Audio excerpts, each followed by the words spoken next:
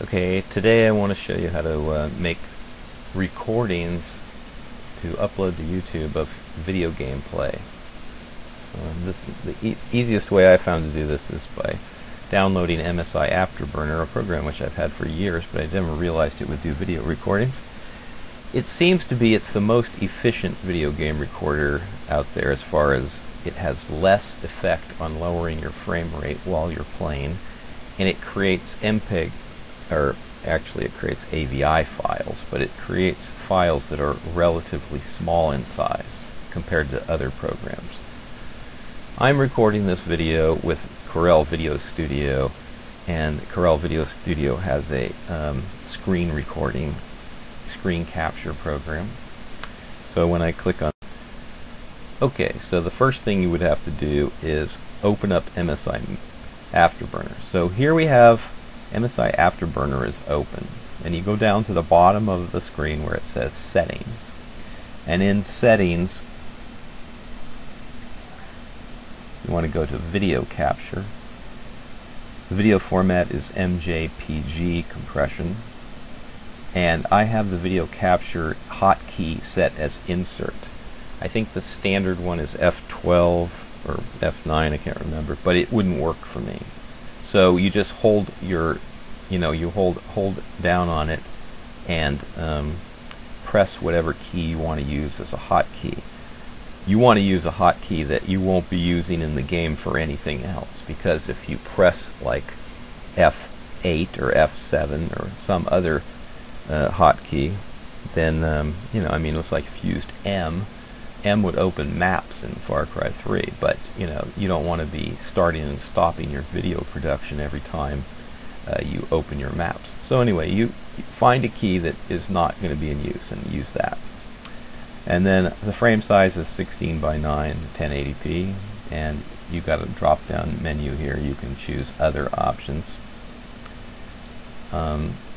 What I find in this setting here is that if you go down to the bottom here, you have your sound is direct sound capture device. You can put none and you won't get any capture device, but if you have a direct sound capture device, then another drop down bar will show up, and in it you can select auto select or microphone, in which case I have microphone selected, and that's it. So the way this is going to work is that the minute I press the insert, it's going to start recording, and when I press the insert again, it's going to stop recording. So let's just show you an example. We'll just do a little Far Cry. So you go to Games, load your game up.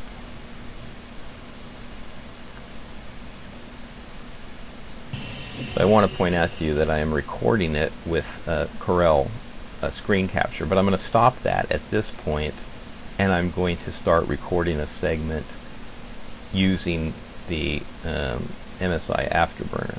Well, let's see if we can do them both at the same time. I don't know that that's possible, but let's just try. Okay, I'm going to hit the insert key, and you see in the upper left corner there's a little circle of purple lights that keeps going around. That means it's busy recording. And it's slowed down a little bit, probably because I have both screen captures going at the same time. But we're just going to record a couple instances of this and edit it. I got the D50. Okay, we're going to stop it by hitting insert again, and you can see it in the upper left corner maybe. It's a very small purple circle going around. I hit insert again and it stops. Now I'm going to hit the screen capture and stop the screen capture, which is the hotkey to stop screen capture for Corel is F10. I created this little file. This is an MSI Afterburner AVI file, as opposed to a WMV file, which is Corel's file form for doing video capture. So I take the title here and drop it down to this section here, because I want to show this is the start of where it is. I click outside the area so that the title is no longer highlighted, and you should be able to see the title is, and you see in the upper left corner, yeah, it's not playing for some reason. There, it's playing. So you can see that the title is placed on the video. Corner, there's a little circle of purple lights that keeps going around. That means it's busy recording. So let's say we want to edit this out. We're going to come up here and cut it and put a cut line through it, and then we're going to place the next cut line wherever the section we want to remove is going to be. So I just hit the space bar, or you can hit the arrow up here, and it moves on. And it's, let's say I want to cut it right here, so I can just put the other cut line in there, highlight the area, there's a yellow box around it so I know what I'm talking about, hit the delete key, and it's removed.